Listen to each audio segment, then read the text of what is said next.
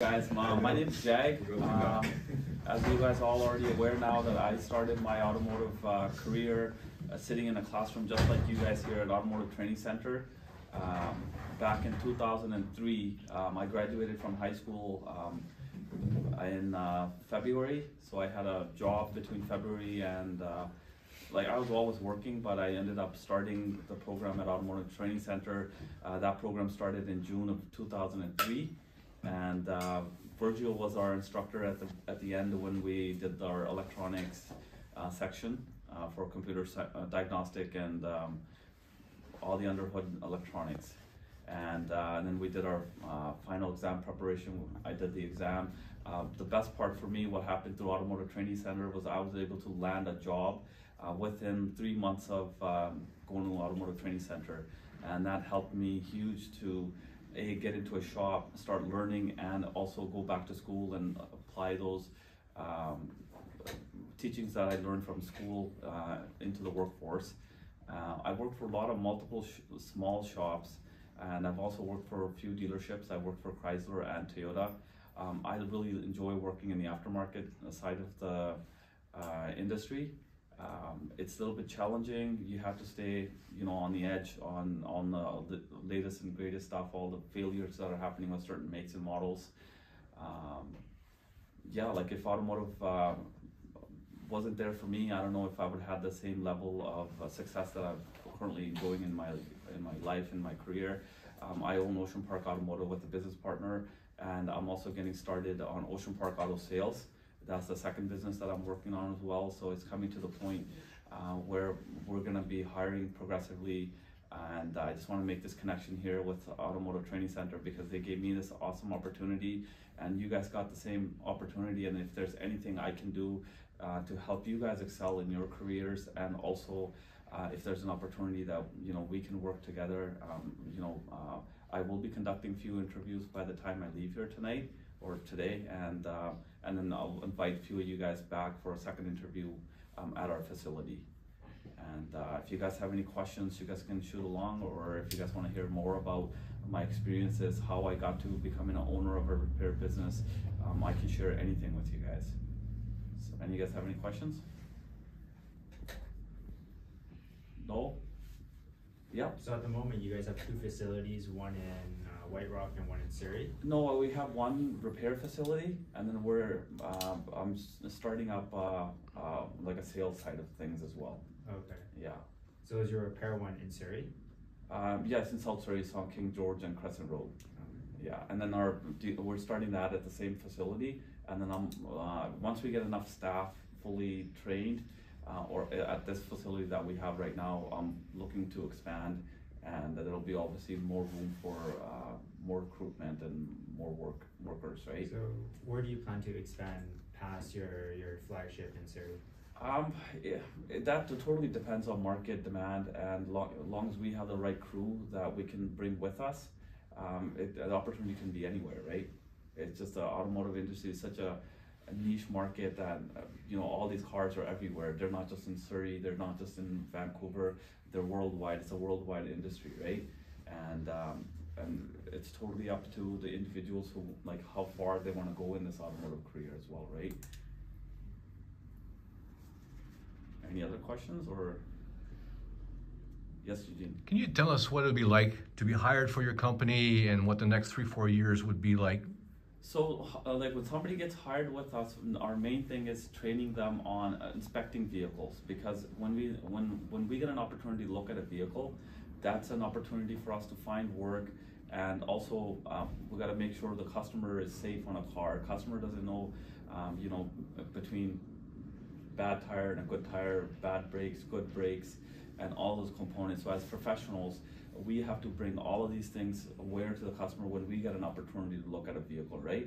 And it's also it's our due diligence and the care we provide for customers. So the key would be you come in, you do the basic services like fluid changes, oil change, and then learning to perform the inspection well. All of our inspections done on a digital platform, so it's a digital inspection, and then as your skills and your confidence grow, we can have you take the steps but a lot of the times, like we can, we allow our staff to kind of grow in the direction they want to grow in, right? And I had a gentleman that he didn't do a pre-op, but he was in the automotive industry for a long time, so he was mechanically very inclined, and he didn't have the option to do the apprenticeship. And so I ended up getting him in touch with High Tech Training, so they do all the diagnostic training. And Dave Hertubis, Virgil probably knows of him.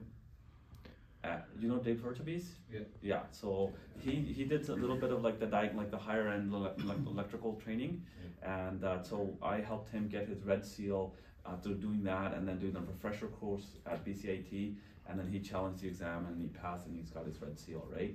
There's a lot of other ways for you to learn. You don't have to be confined by the apprenticeship program, but you still have to, at the end of the day, learn and build yourself. So you know, you're a positive influencer when you're at any shop you're working at, right? That's the biggest key. And then like we can, if I don't have a media position for somebody, we have so many connections. I've been working in the industry for over 20 years now. Like I have a great relationship with a lot of the shops, a lot of the dealerships in South Surrey, and I can, if I don't have a room for you guys, I can help you guys get that job too. Sounds good. Yeah. How important is the being time? Like explain to us a little bit the attendance in time.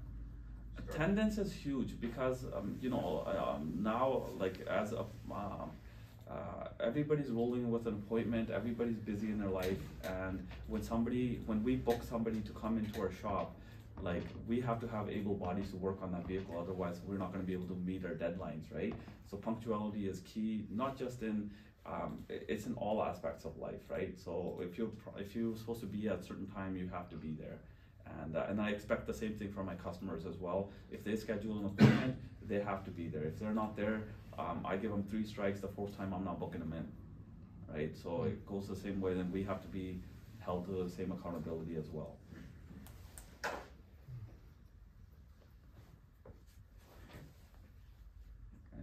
They can do a practicum in your places when the time comes. But yeah, of course, the practicums. Like I like to just give. to know people and know the students. Yes. Yeah, 100%. Like practicum is like an entry level to get a job. Like I always encourage people to go do a practicum when you should be interviewing the business when you're looking for a practicum. You should be asking, will I have an opportunity to get a job here if I spend 6 weeks here, or however length of the practicum is, right? Because you don't want those, like, if you take that 6 weeks and you go somewhere and you show them what you're capable of, but they don't have a job for you, you just wasted your 6 weeks, right? So you have to always do a practicum where they allow you the opportunity to get employment.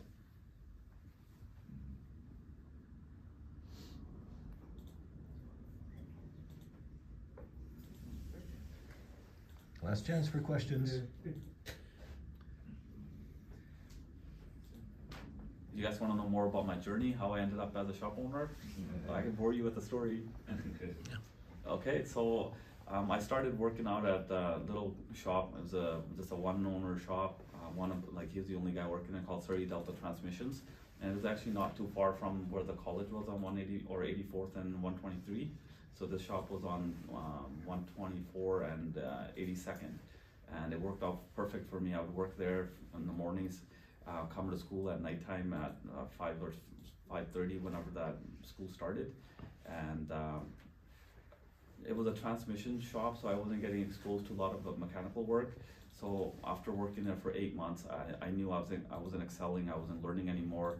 So then I had a chat with the owner, and I said, hey, I don't think this is the right type of shop for me, because all I was learning to read and read transmissions. So once you do that, 10, 20 times, you get pretty good at it. And then I got an opportunity to work at a shop called BP Auto. That was one of the best shops I worked at to learn and grow and become troubleshooting technician, I would say. And even with that, I kind of got capped out at, I was like the lowest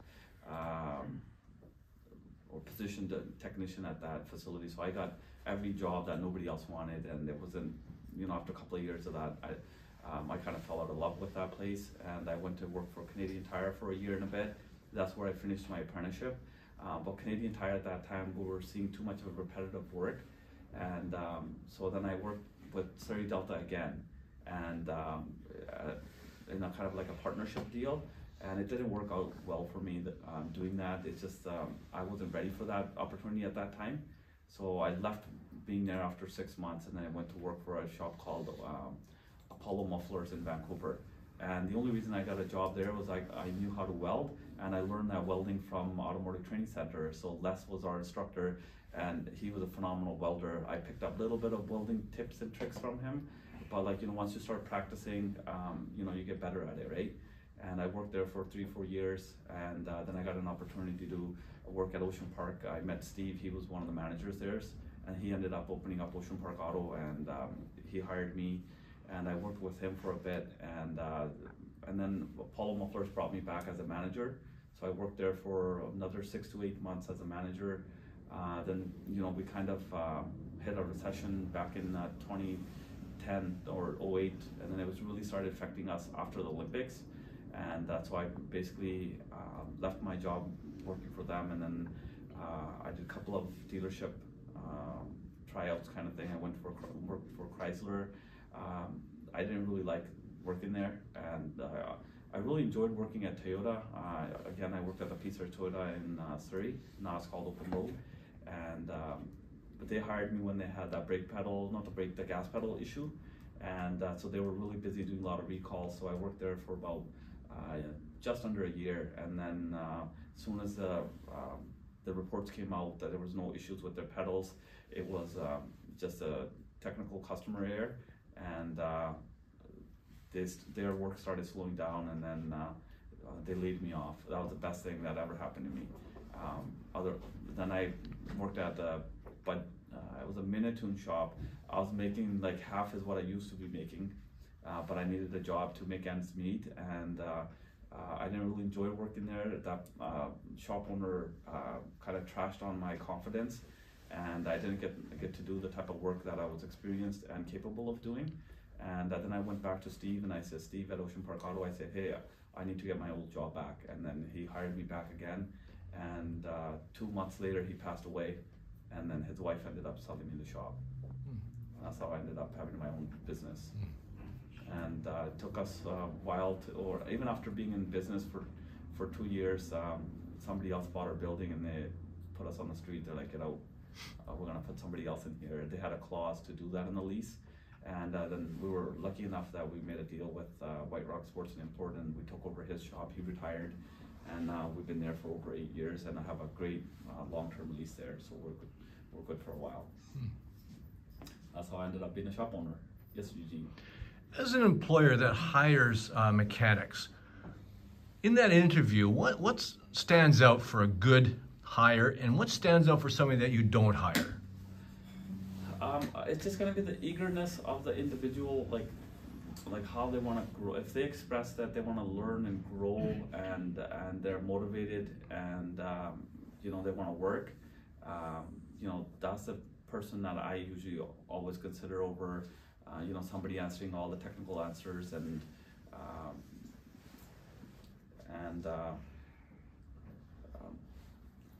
you know, like people, like I'm not gonna consider somebody who doesn't show us like great interest, right?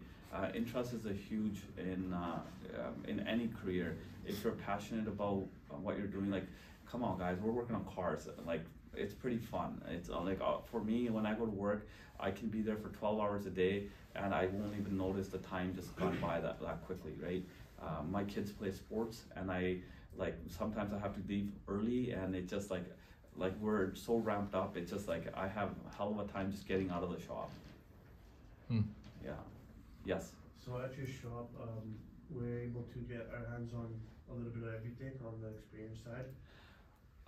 Yes and no. Like, I'm never gonna bring you in and just give you a timing belt job right off the gate, right? We're gonna give you, you know, whatever. Like, if you're experienced with stuff, if you say, hey Jag, I'm confident doing brakes, and I'm confident doing suspension, Right. I'm gonna get you to, I'm gonna allow you that opportunity with like another supervisor, And so if you perform that, like there's gonna be always somebody working beside you. So that person can keep an eye out on you, but if you're asking like multiple times, every nut and bolt, you're going back and forth, then the guy's gonna come up to me and say, Jag, I don't think this guy's ready for that type of work yet. Then we're gonna, scale you back down a little bit. Our biggest key is just making sure that you're confident at what you're doing, and when you're confident, nothing else matters. Like, you're gonna figure it out. And if you apply yourself and you want to learn, there's always all that available. There's always YouTube videos. The industry has changed so much since when I got into it. Like, everything was just getting electronic, so like all that and all that stuff was just like brand new, and some shops didn't even have it. We were still handwriting invoices at some shops, right? And now everything's all digital. Like, you can watch a video on pretty much anything, and Big change. yeah, it's a huge change. So it's a good opportunity. Like, there's lots of information out there. Everything's more technical as well. So it's just, all I can recommend is just apply yourself as much as you can. That's the more you build yourself, the more knowledge you're gonna gather, and the more money you're gonna make. Because face it, this industry is a performance-based industry. If you go outperform everybody in the shop, you're gonna be the #1 tech. Virgil knows, he's done that in his career, right? If you do the job in half the time, your boss is gonna always keep you longer than anybody else, right? So. Can you tell me a little bit more about the wages as well? Wages is totally dependent. Like, again, it's performance based, right? So like, technically, we like starting off people anywhere from the 18 to 20 hour range, and then basically we go from there. If you wow me, then we can always talk. Wages, one of those things that my shop is always negotiable. Like, long as you're willing to put the effort in, and I have no right to hold anybody back from what kind of like potential they have to earn, right? Mm-hmm. So if somebody's like motivated and they want to work and learn, and there's steps that you can do, there's like a bonus system that we can implement. Right. There's a lot of flexibility with that. It totally comes down to the after you pass your probation, then it's just like, you tell me what you want to make, and I can sit down with you and explain to you what you need to do for me, and we can make those kind of arrangements, right? Awesome. Does your shop work on a flat rate system at all? No, we're like a straight time, but like the flat rate is there. If somebody wants to challenge the flat rate, then we can work their bonus structure off of flat rate, right? So. Any other questions, guys? A lot of repair shops are going away, even the dealership level now. Like BMW, Audi, Mercedes, they're all on like a hybrid system where you're paid basically like a salary or an hourly wage. But if you're like the guy that can just crank the work, they give you, they'll incentivize you and then pay you retroactively on your earned hours. Yeah. Okay, no other questions? Let's just give Jag a hand.